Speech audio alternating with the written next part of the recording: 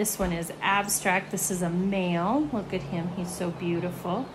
And you'll see that he was born black and he's got a brown undercoat. So we're excited to see what color he turns out to be. Okay, this little girl is like a sable phantom abstract. You can see, are you seeing the brown undertones? Mm-hmm. And you can see that she has brown on her temples and brown on her legs and little white pads on her feet. And a little white pad on her chin. Okay, this little girl is a phantom abstract, and I think she's going to be a silver phantom because her points aren't really dark, so I'm guessing that she's going to silver, but you'll see that she has the phantom markings on her legs and her temples, and she's an abstract. She has a little white on her chin. This little girl is black. I don't know, she may silver. She's got some silvering on the bottom of her feet. She may silver, she may turn blue.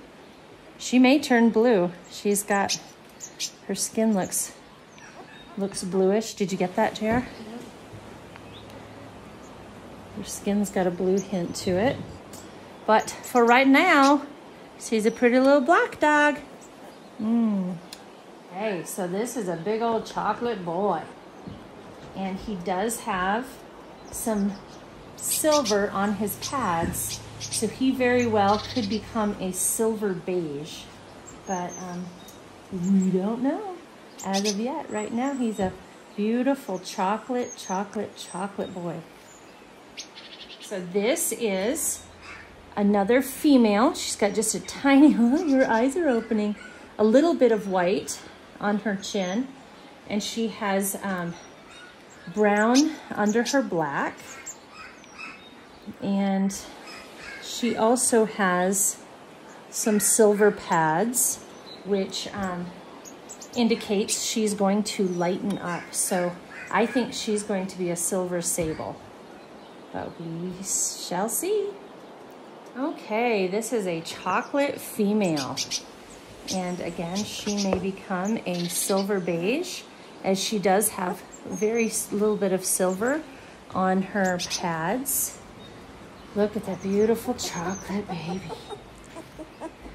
Okay, here is a little sable abstract, I'm thinking. However, he's phantom, so I think he's going to be a phantom sable. You can see his phantom markings on his cheeks and on his legs and on his caboose there. So he's definitely an abstract. He's got a little white on his chin. Look at that beautiful boy. And he's large one. He's a big one.